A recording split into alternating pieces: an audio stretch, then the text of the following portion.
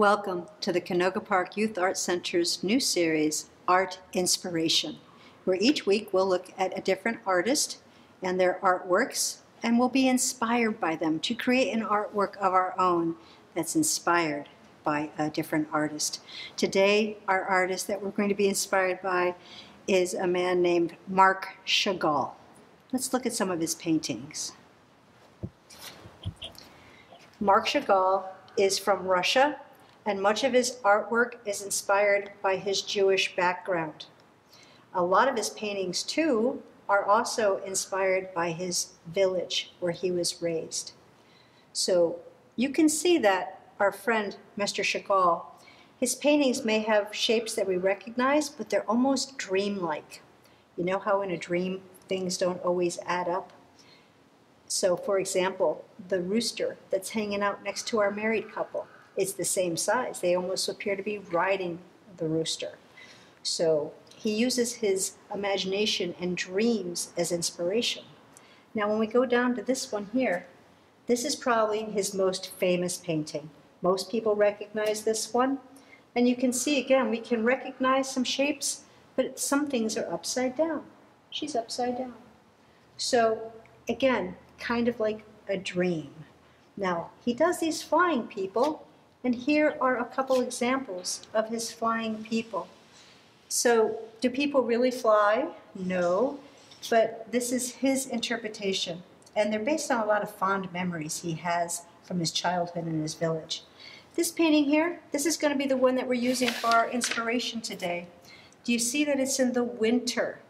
And I think it's important that we consider the seasons when we decide what kind of landscape we want to make. So I thought today we might make a winter landscape with a flying person to honor the artist Marc Chagall. Here's my drawing, my line drawing that I've done. Let me point out a couple things too. As always, a landscape's most important line is the horizon line. That is this line that separates the sky from the land. So you have to put that in. It never goes at the bottom. It can go anywhere around here. The higher it is, the more room you have. I put in my houses, but I put in really simple houses. I just showed the fronts of the house. I didn't get crazy with perspective, but look how some of my houses are overlapped.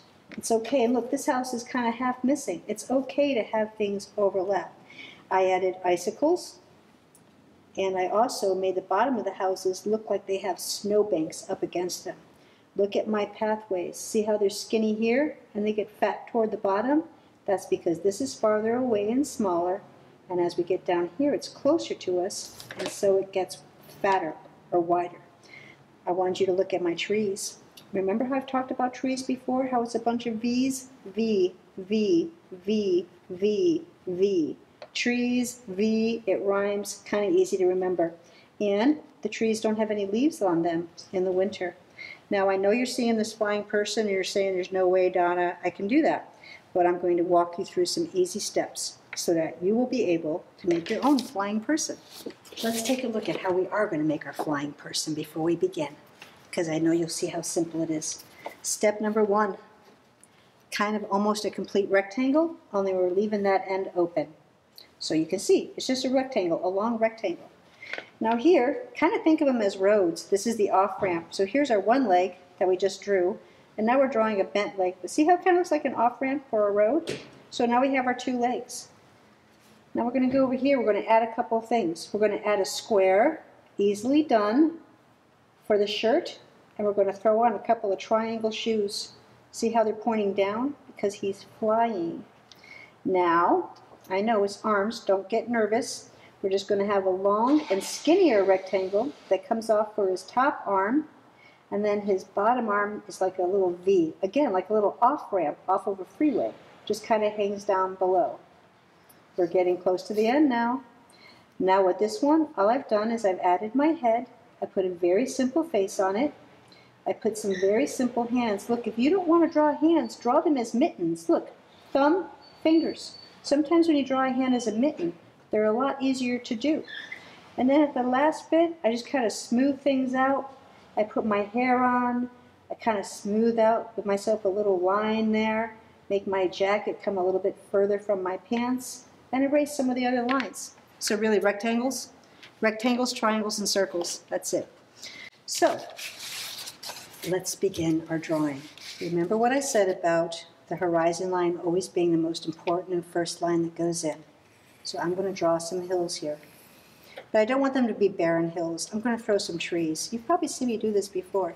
So I'm going to throw some trees in here. Maybe there's another tree line in here. And trees are all different, so I'm just kind of making a wiggly line to show kind of, it might be some pine trees back there. Now I'm going to start with my houses. So my first house has like two parts to it, a rectangle and then the square that comes off. Now I'm going to put my roof on. That's a triangle. And remember, those can kind of come off the edge. They call those eaves. And now for this roof, here's a trick. Are you watching? It comes right out like this, and then it comes down like that. So this is the roof for this part of the house. I'm going to throw in my doors, some windows. Remember, you don't have to have tiny little windows. You can have good-sized windows. Now I'm going to draw me another house. And I don't want them all on the same line. I'm going to kind of spread them out. This one's just a square with a triangle. See how my triangle goes a little bit further? Door. Make sure my door is tall enough for a real person, not like a cat door. Throw in some windows. Maybe there's 3 windows across in this one. All right. Now let's go to our next house over here. This has got a house behind it. So first we're going to put in our main house. There we go. Put a little roof on it. And remember what I said about overlapping? This house has a littler house behind it. And when you put something behind it, it makes it look more 3D. So here's that. This needs a door, some windows, and you can do this any way you want. You could put wreaths on the doors if it's around the holidays. And now we have this other little partially cut off house here. So we're going to make part of the square. Remember, you can have things come off your page. That's okay. And there's my roof. Put in part of my door, part of a window. Now I need the pathways that go out to the street. Remember what I said. They are skinny up here and get fatter up here. Same thing on this one. Same thing on this one. Now if I wanted to show snowbanks, that just means the bottom of this is kind of bumpy. Bumpy, bumpy, bumpy. You guys probably haven't been in real snow, but when they plow, there's all these kind of snowbanks everywhere. All right, now our trees. Remember how I said V's and trees, they rhyme. So I come up here with my trunk of my tree. There's snow all around the bottom. Here's my first V. Now I'm going to put another V in there. Another V in here. Now I can put my last V. There you go. Here's my last V on this one. I'm going to put a little V on this one. And I want you to notice how my branches are getting skinnier as they travel away from the trunk of the tree. This is the fattest part down here. Then it gets a little fatter up here, and that is the skinniest part. Just put in a couple more trees. V's, V's, and trees. Here's my first V, second V, V, and V again. Let's make a V come up here. And the rest of the tree is behind the house. One more tree over here. If I have a little bit of room, but again, it's okay for the tree to go off. Here's the bottom of my tree. There's the trunk. And we're just going to have that go off. Here's my V. Here's another V. Here's some more V's. V's everywhere. I can even put another branch going off that way. The icicles are easy. They're just a zigzaggy line. Some of them are long, some of them are short, and they come right off the roof line. Like here's our roof. I'm going to make my icicles. Some are long, some are short. I'll make them all the way down on all sides. All right, now we got the flying person. Remember, I told you not to be nervous about this. Here is the first rectangle. Remember? It's open on one end, and the other one bent like it's an off-ramp. So it looks like 2 roads next to each other, right? Now I'm going to put in my square for my coat. And I have my coat is falling a little bit because gravity's pulling it down, so I have a little bit of extra room there. Here's my square. We need 2 triangle shoes. Shoe number 1, shoe number 2. So far pretty easy, huh? Now I got an arm that's coming out this way. We can bend it a little bit if we want. And remember, I said we have that other arm, kind of like an off-ramp, going out this way. Going to put in our mitten fingers. Whoops, my thumb got a little crazy there. There you go. And you can even put lines in here. They look like the finger separation. Thumb, fingers.